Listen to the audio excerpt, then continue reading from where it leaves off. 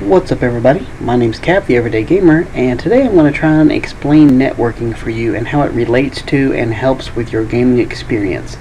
I'm talking about Xbox specifically just because Microsoft has a set published number of ports and NAT settings that work for their network. Microsoft designed a lot of their networking requirements around the concept of NAT, so I wanted to discuss that with you. There's a lot of key phrases and acronyms thrown around that can confuse a lot of people, so I wanted to try and help clear it up and maybe help you get a better connection and get your system set up and configured properly for optimal gaming. First off, let's talk about NAT. NAT stands for Network Address Translation, and it's basically the go-between for data going from one device to another, and in this case between Xboxes. It tells data how to get to where it's going, it directs traffic basically, and the more open the connection is, the more lenient NAT works as far as saying, okay, I recognize where this is coming from and I know where to send it next. There's a great little paragraph that explains it, and I'll read it to you just because I think it describes how NAT works greatly. NAT's like a receptionist in a large office. Let's say you have left instructions with a receptionist not to forward any calls to you unless you request it. Later on, you call a potential client and leave a message for that client to call you back. You tell the receptionist that you're expecting a call from this client and to put her through. The client calls the main number to your office, which is the only number the client knows.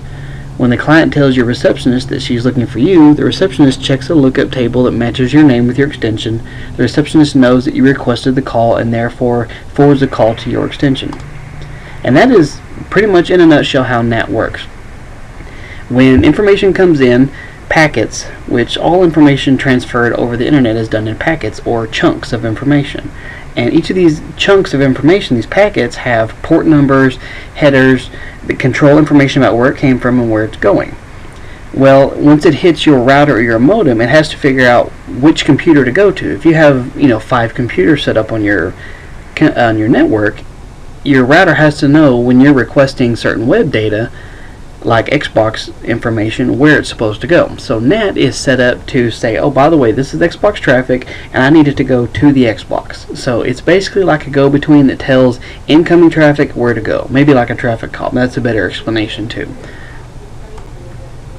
Now Microsoft defines NAT the same way, but they have 3 different categories for it, and you've heard these before if you've been doing gaming at all for a while. And that's open, moderate, and strict. These are the different levels at which NAT operates. And open NAT is what you want. It's ideal. It makes everything real lenient as far as NAT concerns. It's not such like a warden, basically. It doesn't have to thoroughly investigate every single thing that comes in. It basically says, okay, I recognize this traffic as the traffic that just came in, so I know where to send it. It's not going to re-regulate every single thing that's there and block any kind of things that it sees as malicious. Some people consider NAT-based NAT-based routers to be as good as firewalls, and in an instance they are. Having NAT running on your router will very, very limit the amount of data that can come in and go out, so it can help restrict hackers from accessing your network. Well, if it's set to really strict, that's great as far as security goes, but then data gets cut off because your router will be like, I don't know what it is, I don't know where it's coming from, I don't recognize it, we're just going to not let it go anywhere. And it takes too long to filter it to try and figure out where it's supposed to go, which is how you get lag. And if you have a restricted NAT setting set up, or it says strict or moderate, you may notice when you're gaming that it's hard to even get in a lobby, or that voice communication cuts off, or there's certain people in your friends list you can't talk to. Most routers have the ability to set your NAT setting. They have an option there where you can turn it on or turn it off. Of course, once it's on, then it has the little 3 different tiers of strict, moderate, or open. Well, Microsoft and Xbox has 3 specific ports they want you to forward to your Xbox. Now, port forwarding means anytime information comes into your router, it looks at it and sees what port is coming in and then forwards it on to that corresponding port. All Xbox traffic transfers over these 3 ports you see on your screen here. So if you have all of these forwarded to your IP address of your Xbox, then any traffic coming in, it doesn't have to try and figure out where it goes. It automatically knows, okay, everything on UDP port 88 goes straight to the Xbox. I don't have to try and filter it or do anything. So most of your routers, like I said, will have Port forwarding is really obvious, really easy. You just select the port range from and to, TCP, UDP, and the IP address of your Xbox. Now you get the IP address of your Xbox by going to the dashboard and scrolling all the way over past My Xbox to where it says System, and then you'll click on that and you'll go down to Network Settings, and you can see what your Xbox IP address is going to be, and then you just set that up in your router. Each router is done differently, of course. Everybody has their own way to configure it. So the best thing I can recommend is go to a website called portforward.com. It's listed on the screen down there, and from there you can look up your router, and it'll have step-by-step instructions and screenshots for forwarding your ports, for opening your NAT, configuring ports, all that other information. It's a very useful site, so I highly recommend you go check it out, and that will help you get your NAT settings open properly. Having these ports forwarded to Xbox sometimes will trigger your Xbox to view it as a NAT setting and allow more information to come in. It'll view it as being open. So these 3 ports need to be open all times. Another important factor in your quality of service, basically, and how well your connection is your upload and download speed, of course, which everybody touts that, but it's also your ping and your quality of service. Now, ping is how long it takes for your Xbox to send information to another Xbox and back again. That's a ping. It's from A to B and from B back to A. That's one ping. The shorter amount of time in that, which is measured in milliseconds, the shorter amount of time, the better. Now, where a lot of people run into issues when they're trying to measure their speed is they just look at their upload and download. While those are important, yes, but ping is the most important of this. And something else is, if you're going to do a test of your ping, you need to check not only just locally, but further distances, and I'll show you what I mean. Okay, here you can see I have my download and upload speed. I have right about 30 down and 4 up. I did a local ping test. I'm in Texas, so I pinged Dallas, and you can see I got a 31 millisecond ping, just a little bit of jitter, and my quality of service is A. Most of the time it's A+. This is great as far as, you know, this is what it normally wants you to do when you do a ping test. Oh, by the way, you can do these tests at pingtest.net or speedtest.net. Recommend both of those for checking your line speed and quality and all that. But anyway, as I said, you can see when I ping Dallas locally, it's, you know, less than 50 miles from where I'm at, so I got a really good ping.